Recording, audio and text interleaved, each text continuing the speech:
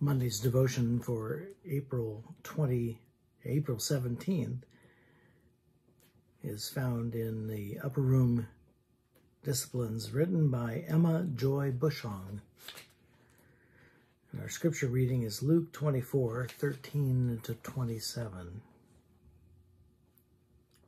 Now on that same day, two of them were going to a village called Emmaus, about 7 miles from Jerusalem, and talking with each other about all these things that had happened. And while they were talking and discussing, Jesus himself came near and went with them.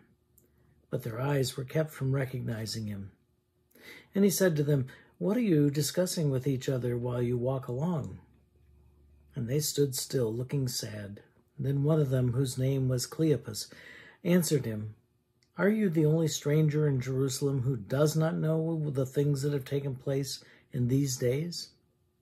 And he asked them, "What things?" And they replied, "The things about Jesus of Nazareth, who was a prophet, mighty in deed and word before God and all the people, and how our chief priests and leaders handed him over to be condemned to death and crucified him. But we had hoped that he was the one to redeem Israel. Yes, and besides all this, it is now the 3rd day since these things took place.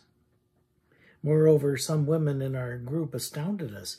They were at the tomb early this morning, and when they did not find his body there, they came back and told us that they had indeed seen a vision of angels who said that he was alive." And some of those who were with us went to the tomb and found it just as the women had said, but they did not see him. And then he said to them, "Oh, how foolish you are, and how slow of heart, to believe all that the prophets have declared. Was it not necessary for the Messiah should suffer these things and then enter into his glory?" Then, beginning with Moses and all the prophets, he interpreted that to them the things about himself in all of the scriptures. The word of God for the people of God. Thanks be to God. You know, the best conversations happen on walks. They create a special space that seems to transcend societal laws of vulnerability. Somehow the mix of fresh air, light exercise, induced endorphins, a lack of eye contact, and movement toward a shared destination allows us to share what's on our minds and take conversations to more intimate places.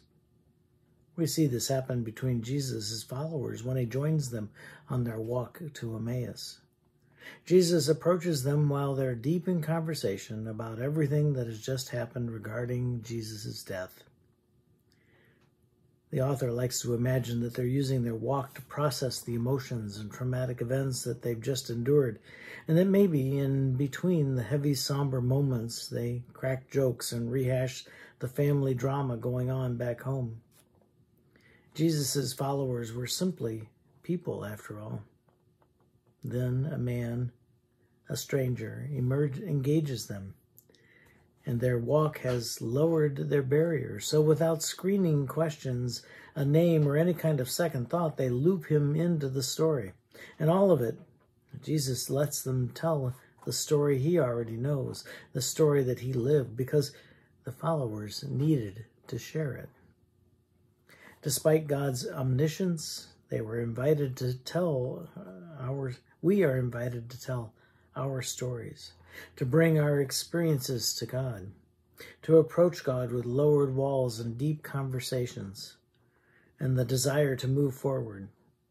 God engages us knowing that who we are and what we're going through, because God wants to walk alongside us as we work through it.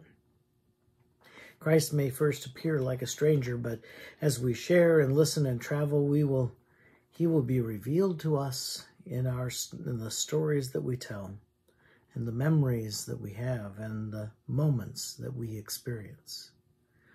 Let us pray. God, who meets us wherever we may be in our journeys, thank you for inviting us to share our stories with you. Forgive our imperfect retellings and bring clarity to the truths that we've experienced. Reveal yourself to us and guide us as we walk toward hope and healing